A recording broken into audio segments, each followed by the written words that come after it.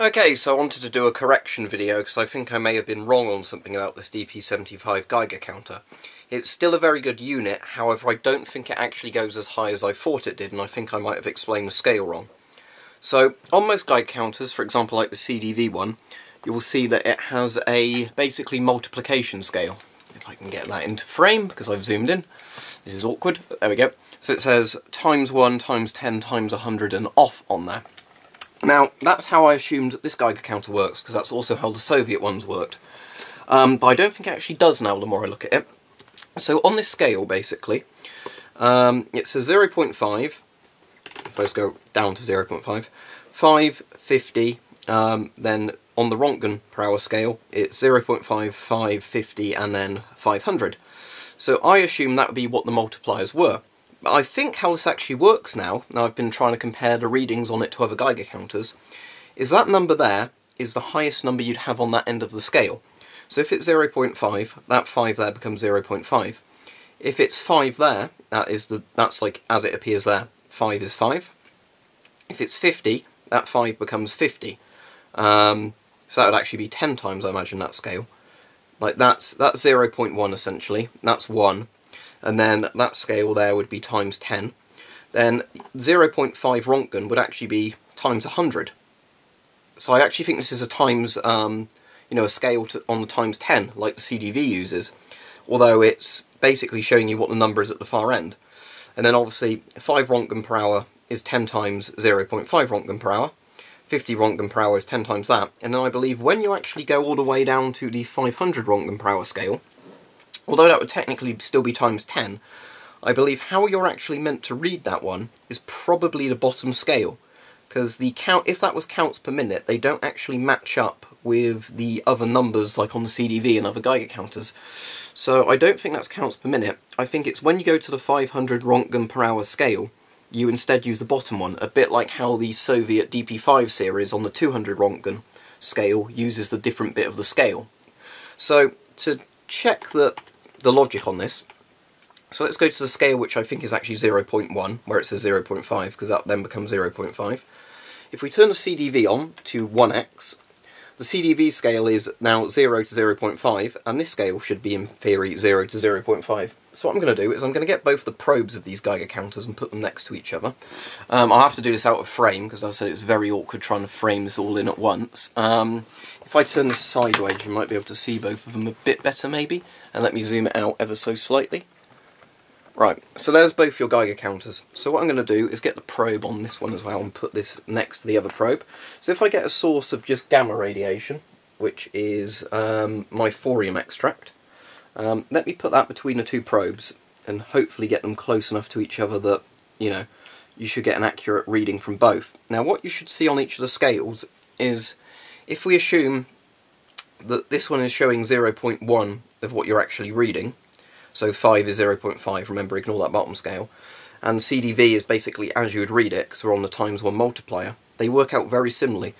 So obviously if that gets to 1, that's 0.1, that one is just on about 0.1 now. So I'm pretty sure that's actually how it works. So now if I quickly get some Fiesta ware, and this is going to be harder to demonstrate because it's not a completely flat shape, if I open the beta probes on each of the Geiger counters, bear with me 1 second.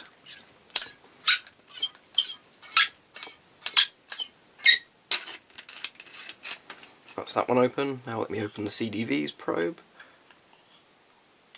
And there we go, that's in the open position. Now if I put the Fiesta ware between them, and bear in mind, as I've said before, this isn't going to be perfectly accurate because it's not a completely flat piece, so some of it might be more radioactive than other bits. Both have gone off the scale. Right, now let's go to the times 10 scale on each of them, or what I believe would actually be the times 1 on this rather than 0.1. Let's just zero that one.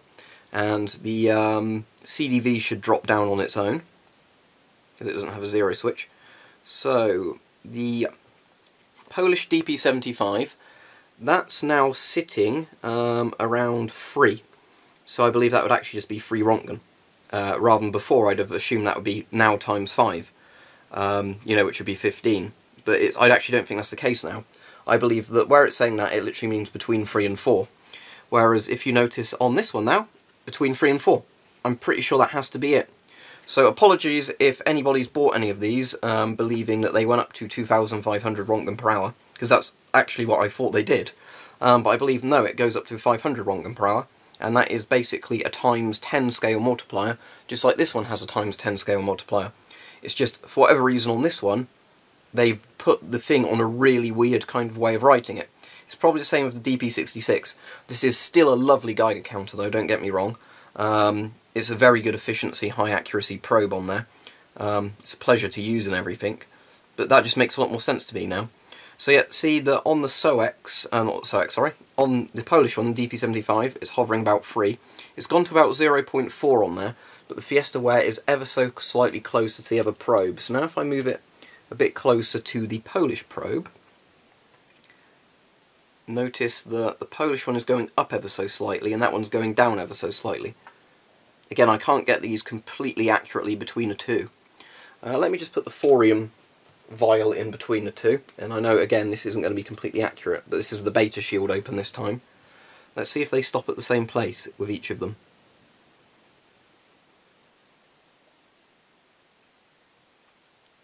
So about 1.5, just going down a bit on the CDV, and it's stopping around 1, or is it going down even more on the Polish one?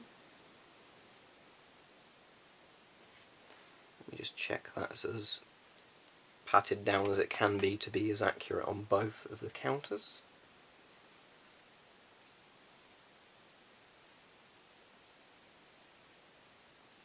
Yeah, and it looks like the needle's stopping in about the same place on each again.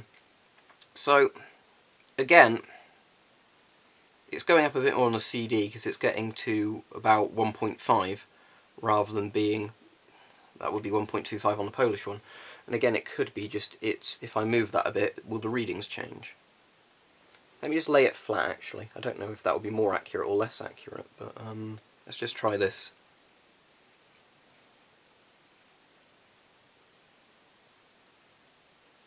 I think it might be that the probe in the Beastoree one actually sits closer. So let me just put that directly with my hand on top of the Polish probe, and then hold this one ever so slightly back to accumulate them for distance.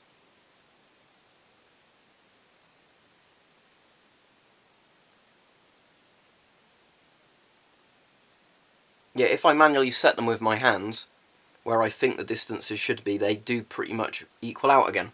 So yeah, apologies if I gave people the wrong information on this. This is literally what I thought it did. But yeah, I'm pretty sure this is a times sort of 1 or 10 multiplier scale sort of thing, not a times 5 one. And again, the numbers you see there are the numbers at the top end of the scale, and that the 500 Röntgen one actually uses the bottom scale. So that's at least how I understand it now. That was just kind of calibrating it with other Geiger counters and realising that the numbers, what I thought I was getting on that, seemed way too high. And yeah, that makes total sense to me now. So, because that's the most logical explanation, I think that's how it works. I think that is a 1, 10, 100 type scale on it, or 0.1, 1, 10, like that. Just like this one is. So yeah, there's my explanation. Sorry for any wrong information before, but I'm pretty sure that's actually how it works now.